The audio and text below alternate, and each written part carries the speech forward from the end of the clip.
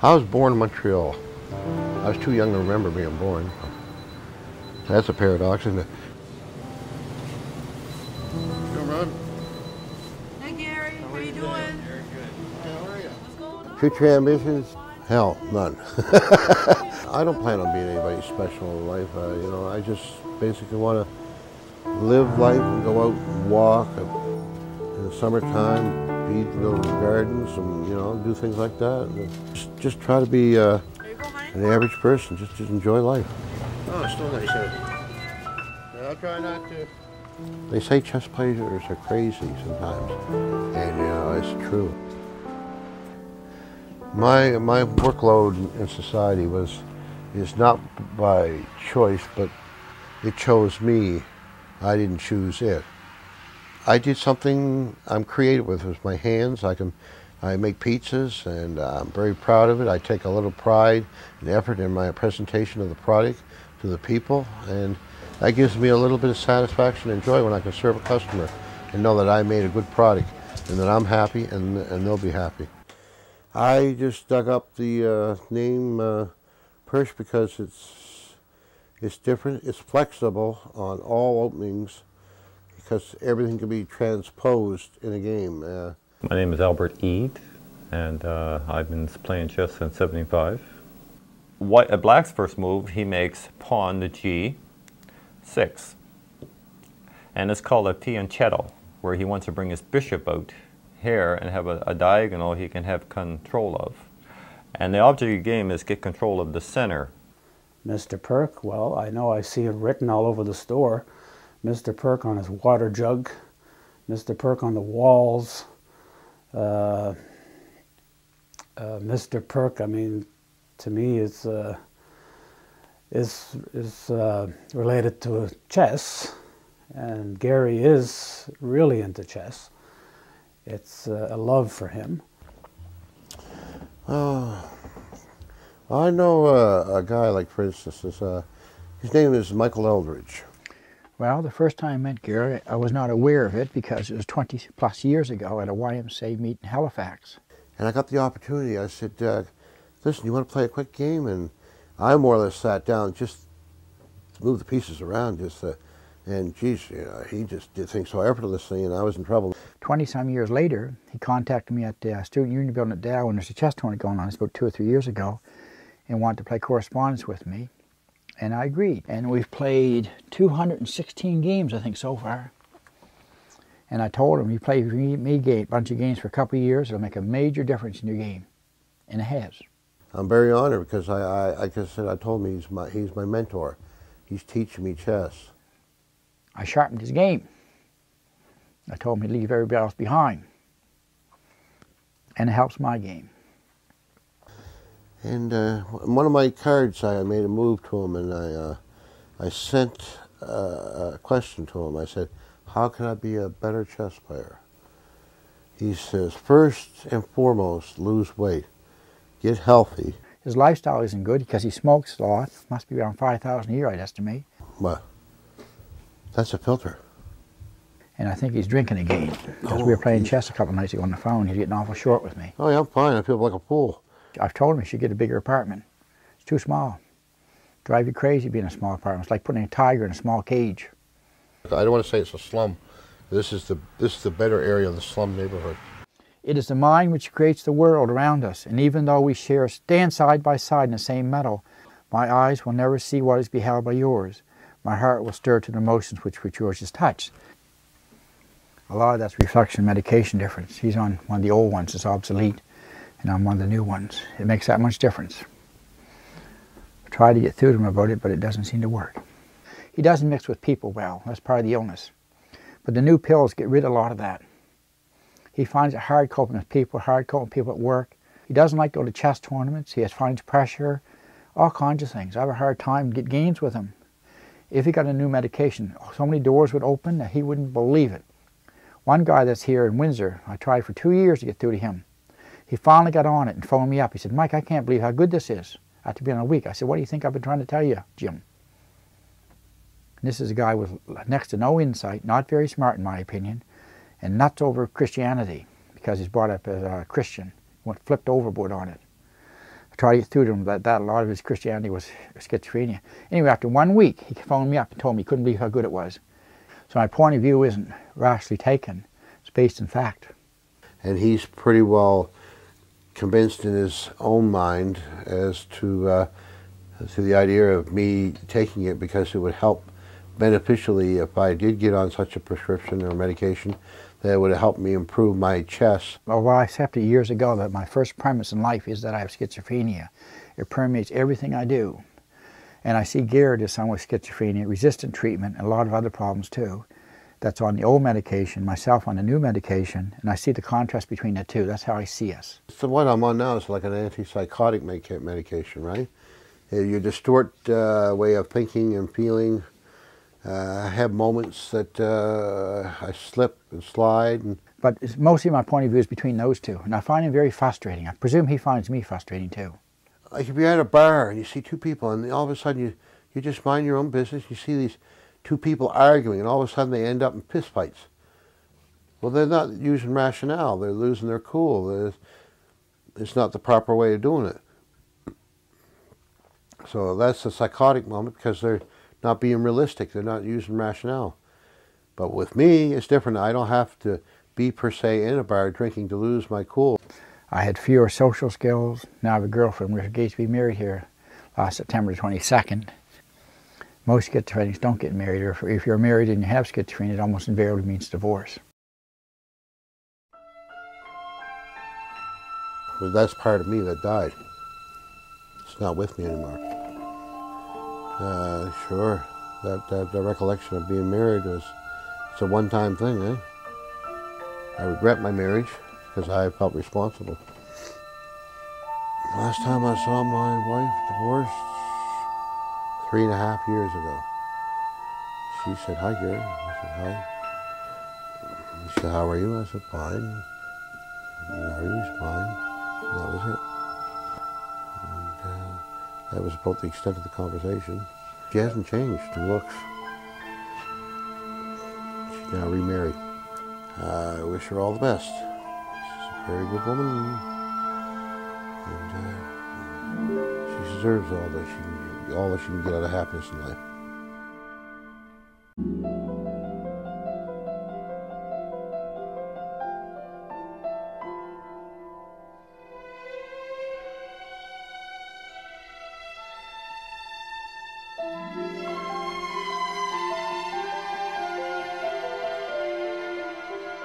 You got to have a lot of courage when you're playing.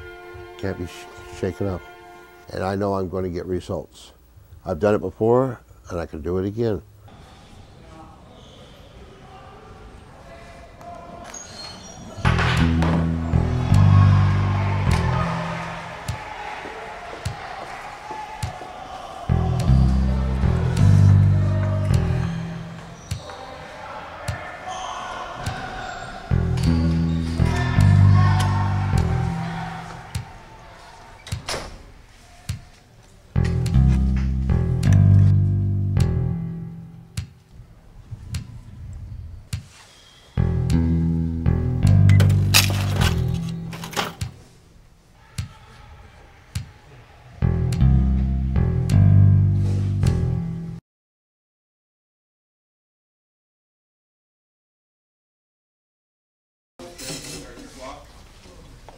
He was up a piece in a pawn. He could play it drunk.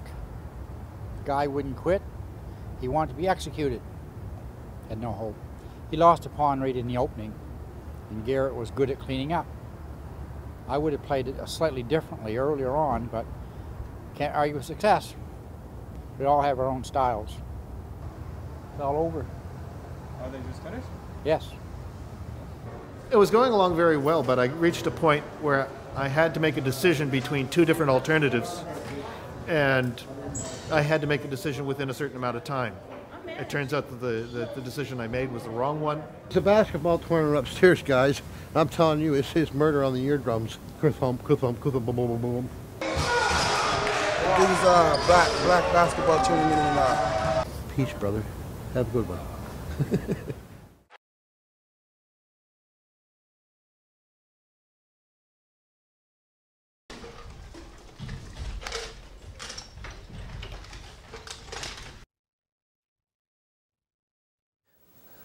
The better man lost. Simple. I lucked out. He never shook hands. His 21st move was a blunder when he checked me. That's fortunate win. I'll take it any way it comes. Oh, Mike Eldridge, I believe he withdrew from the tournament. I don't know personally, but I would presume that the fact that he had lost his game this morning, it was the second loss out of 3 games, and he was, in fact, in my opinion, winning in both games. And so, sudden reversals like that, you know, sometimes a player will, you know, decide that discretion is the better part of valor and cut his losses while he can.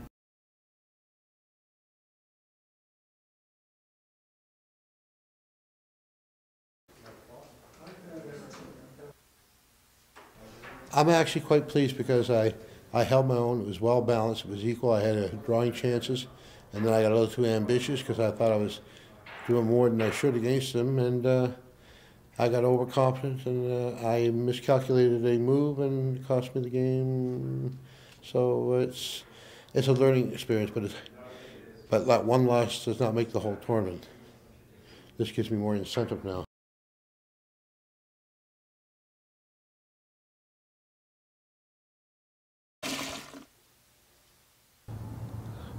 I had the intentions of going in there, playing for a draw and hoping to squeak out a win. Lost for words. So I offered a draw and he looked at me and shook his head. He's referred to as the saint, the patient man.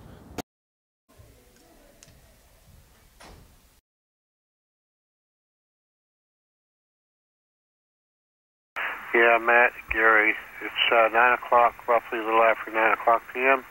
Last round, St. George Fields won. Talk to you. Totally frustrated. I was going for the win. It was almost for sure thing. I dangled around a little too much and a draw, but looking for a win, of course, but it didn't quite pan out that way.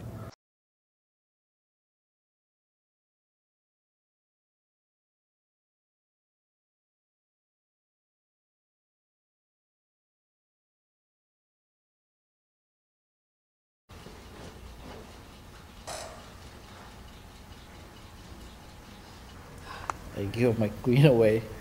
Right, that's normal. But he's a very good player. I mean, he's a very tough opponent to beat. Yeah, I played the Pirc in the last game against this guy. He murdered me almost. I was lucky to win it. Oh, he's good. I mean, very good. I like the style. It's really good.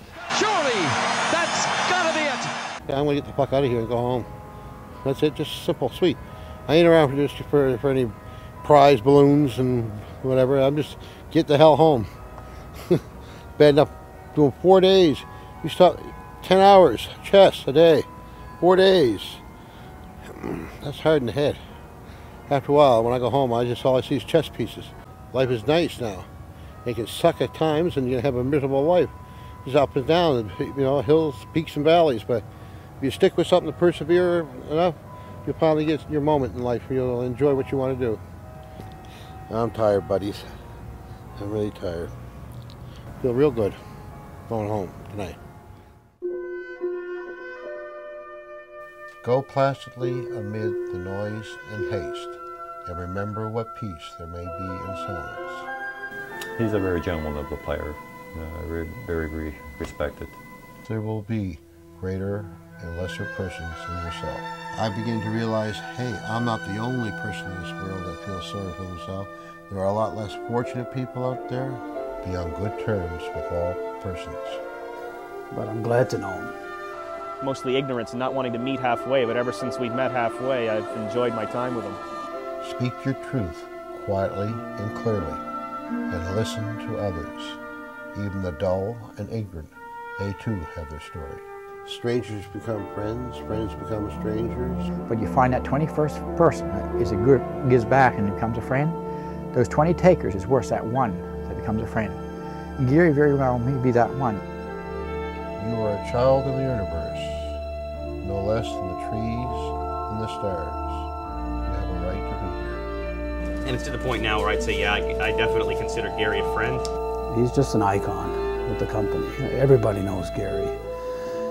With all this sham, drudgery, and broken dreams, It is still a beautiful world. Be cheerful. Strive to be happy.